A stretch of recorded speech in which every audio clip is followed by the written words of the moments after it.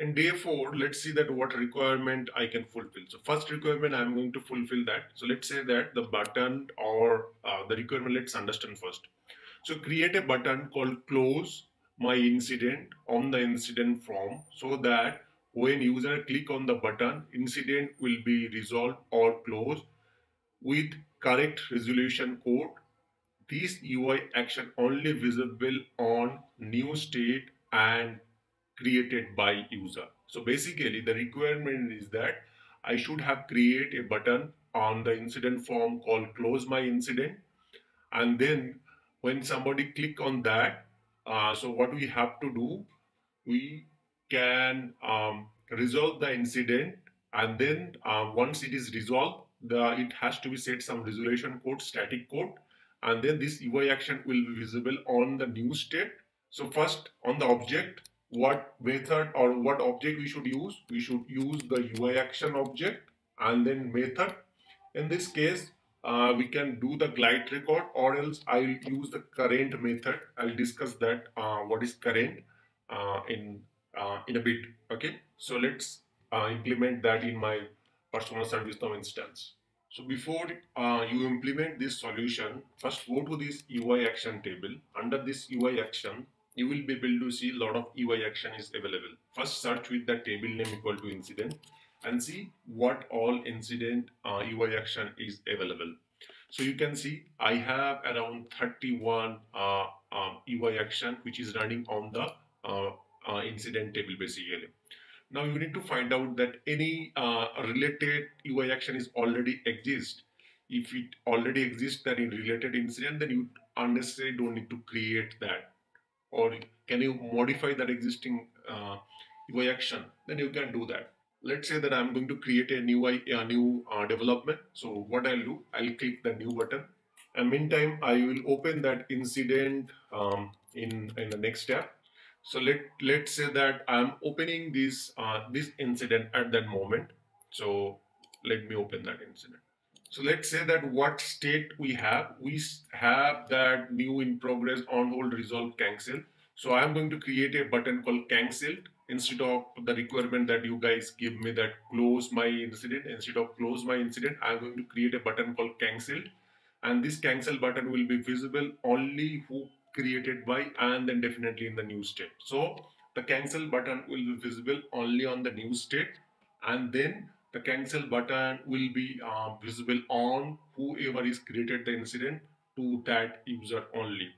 Okay, and then when somebody click that button called cancel, this uh, the state, incident state, should be updated to the cancel state. So that's the requirement I'm going to fulfill.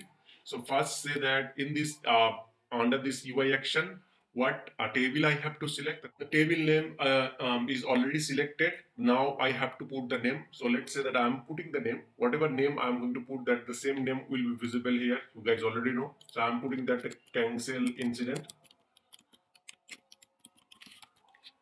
Fine. Under that we have to define the order, and then action name. If you want to put, you put, otherwise leave that. At that moment this is not use case for us. Now during the insert or update I should show no, I only should show the button only update, and then where this button should be visible, I'm saying that this button should be visible on the form. I'll check that, and then here I'm going to write the code.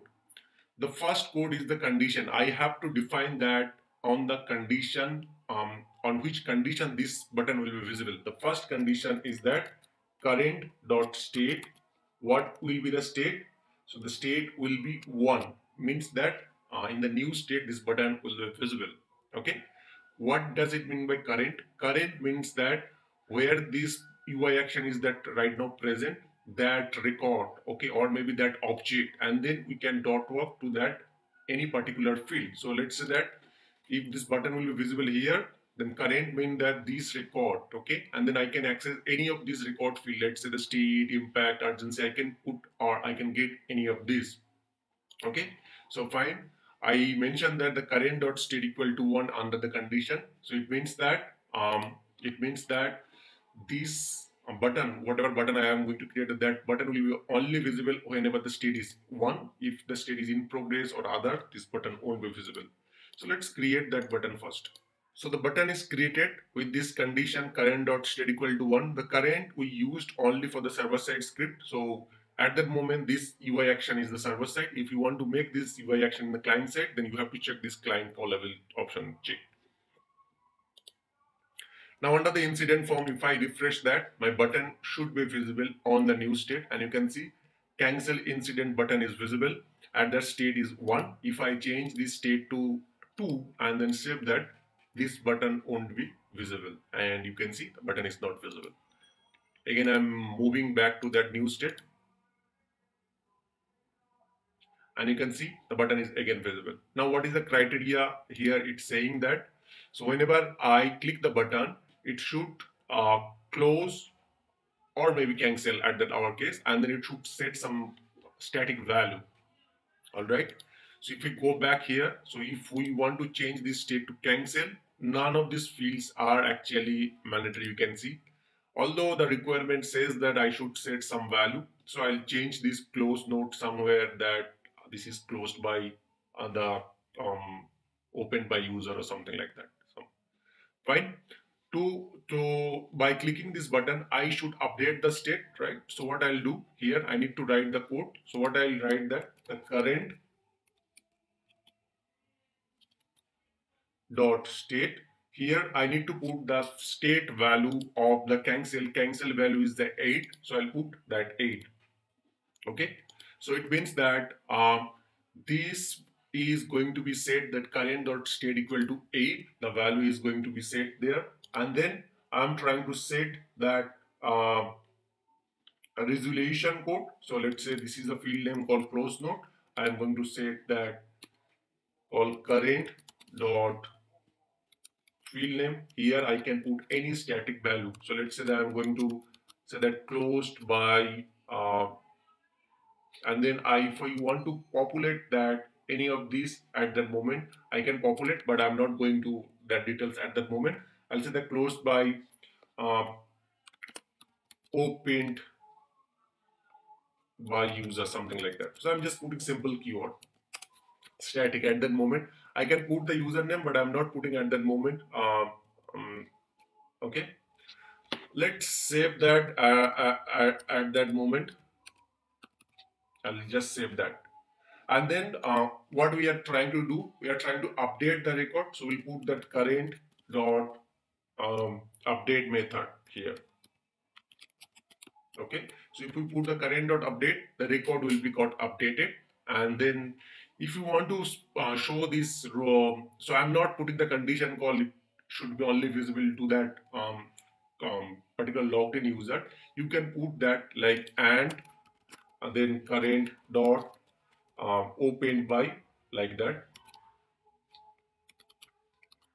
equal to, then put the gs dot get user id. But that stage I have not reached, so I'm not trying to put that at that moment. Okay, fine. In the under the required roles, if you want to specify any role, you can just specify that. Okay, and then just simply save that at that moment. So let's refresh this form, and then here this button is visible right now, and then this is the resolution node. If we click cancel incident, this incident has to be cancelled. So you notice that once I click the cancel button, it is redirecting to the other page, right? So it is redirecting to basically another page. We can discuss that later because we have not reached that stage yet. After clicking that button, the state got cancelled, and here the resolution code is populated, hard coded. We can put that other code to stay on the same page, but we have not reached on that point at that moment. So that's it for today. Thank you very much. Keep posting your requirement into my sheet. Like here, you can put, as I mentioned, that you can put your requirement under this requirement sheet. You can put your requirement. So thank you very much. Have a great day.